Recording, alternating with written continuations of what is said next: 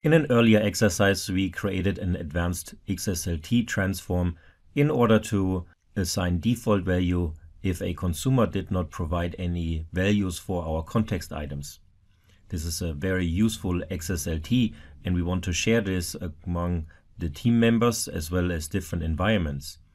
Let's see in Developer Studio how we can import and export XPath XSLT expressions. In order for us to successfully share XSLT with our team members, we first want to review the XSLT and verify that it's working properly.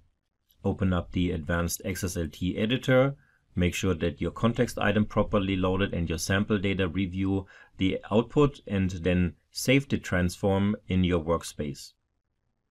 We have on the file system a folder structure that contains information in regards to XSLT templates, XML templates, as well as XPath templates.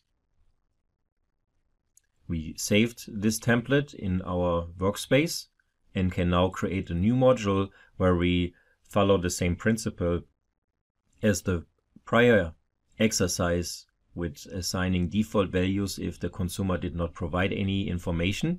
For your benefit, we are creating the workflow from scratch.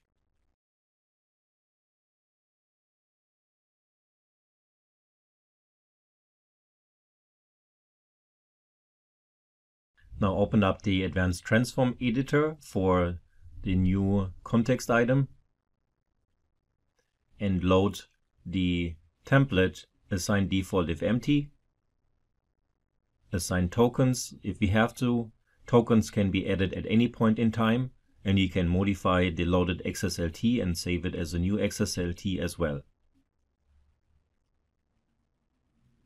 Provide a sample value in our token.